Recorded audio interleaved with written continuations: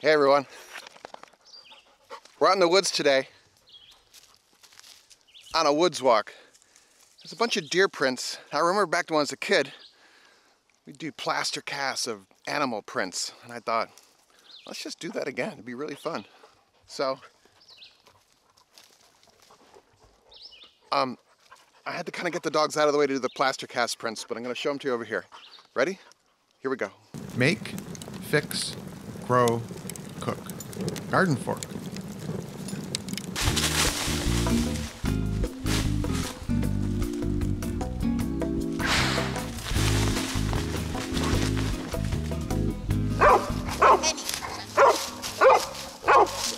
Henry, go get him. So I remember as kids, people making plaster casts of animal prints in the woods. And I was just like, I was just hiking, I was like, let's just do that again. So quickly here, because I had to do the cast while the dogs were way down there. Yes. Yes. As you can see, they'll tear up the deer prints. So you want to pack in some plaster of Paris and water. Bring more plaster of Paris than you think you need, because I ran out after making 2 prints. You have more to do. And then some kind of round mold. You could do a square mold too, I guess. You could use heavy-duty cardboard, and I used some poster tube that I cut up. I took cardboard poster tube, made a nice ring, something that makes a ring, corrugated cardboard taped together, old masking tape rolls. I mean, use what you got. This is Blaze, by the way. He is our neighbor's dog, and we take them out on our trail rides because they get along really well. They're buddies. Whee!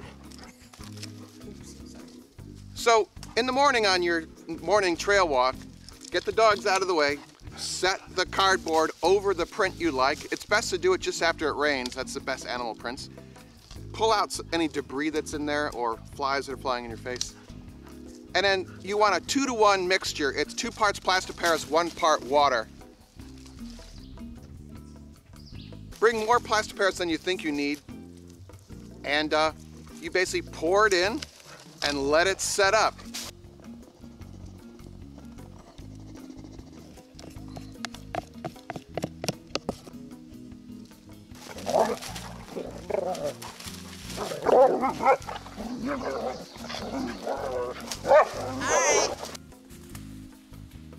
This is a really nice print here.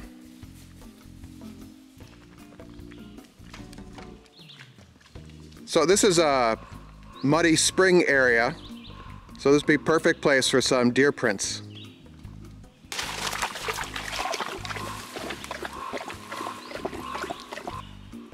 You could also do dog prints. It's a really nice dog print right there.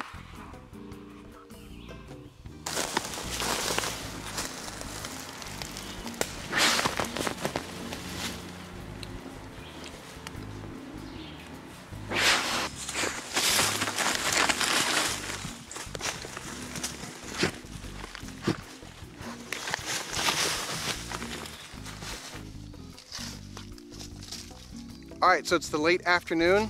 Mosquitoes are out. Knuckleheads are stepping all over my stuff. So let's lift it up and see what it looks like, okay? Oh man, it's not a snack.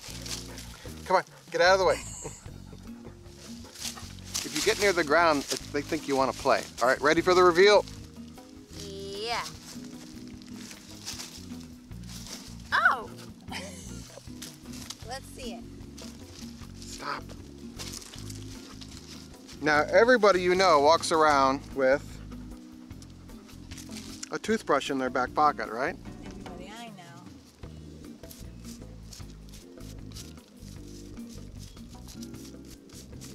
I think we'll have to take this home and wash it out a little bit, but I think you can see imprint the deer, Oh, it's bigger. the clove foot of the deer. Pretty cool science project.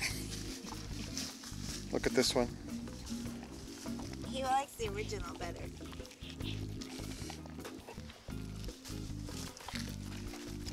Oh, this one's better. Wow.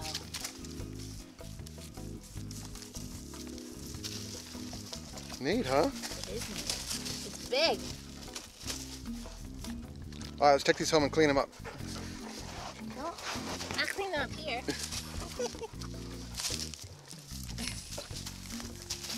I don't know, whatever you're into, they're into. It's just... Blaze. They're the best audience. Oh, this is very interesting. Oh, what is this? Oh, toothbrush. Is it edible? Can I eat the toothbrush? I'll clean your teeth.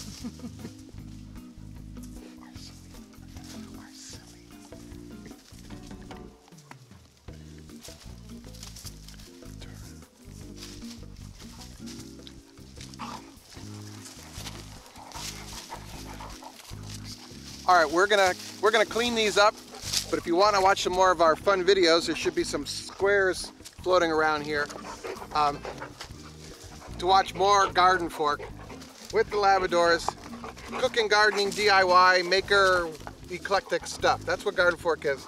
It's a pile of dogs. And dogs eating toothbrushes. See you later. Let me know your thoughts. Oh.